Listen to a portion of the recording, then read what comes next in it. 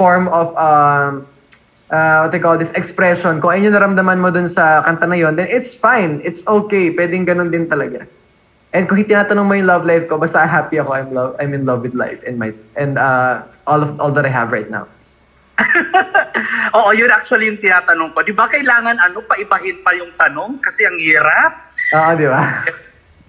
Okay, thank you so much. Thank you, Albert. Thank you. Thanks, Mars. Okay, may tanong dito from Orange Magazine TV. Exclusive contract ka ba? If you can collaborate with other artists outside Poly East Records? As far as I know, pwede. That's what I know, ha.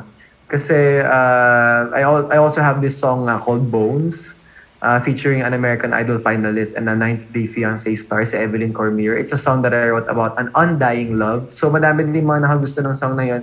And I think I had a meeting with Sir William na pwede din siyang gawa ng other version na iba yung kakolaborate ko. I think kahit hindi naman siya Poly East Records. Okay, a second question.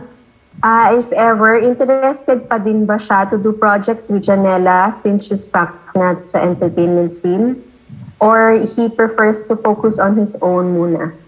I don't mind because it's still work at the end of the day, diba? And she's my friend. Pero yes, as of the moment, I have personal goals sa career, and I know that a lot of things are gonna happen really soon.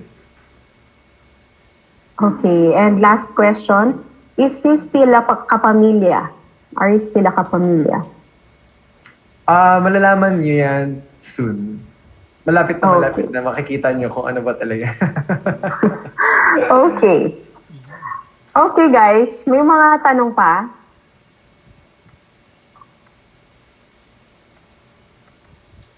I think wala na. Okay, any last words, Marlo, before we end? Yes, maraming salamat sa inyong lahat for being here. And you don't know how much this means to me talaga, tong song na to. And I would really do everything just for it to be out there. Kasi I believe that it's a good song. Not just a good song, but an amazing song that could really enlighten people. And it's not something that is a personal goal, but a goal for everybody. Kasi I've told you na music, it helped me so much. And by hearing my songs, I guess a lot of people would be healed as well, because that's the intention of the song, to be very healing. And if you guys could help me spread out the message, maraming salamat. I really appreciate that. And of course, it would also introduce who I really am as an artist, and for the people to start accepting who I am right now, that this is Marlo Mortel and this is the sort of music that I'm trying to do.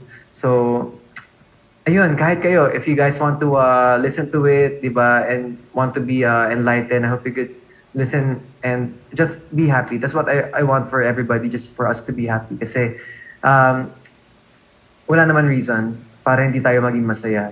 And if we keep on waiting for something para lang maging happy tayo, what if it's not gonna come, diba? Like what this cancer patient said, that you can't wait for life to not be hard anymore before you decide to be happy. And that's my intention. Wow, inspiring. Thank you, Marlo. Thank you. Thanks, guys.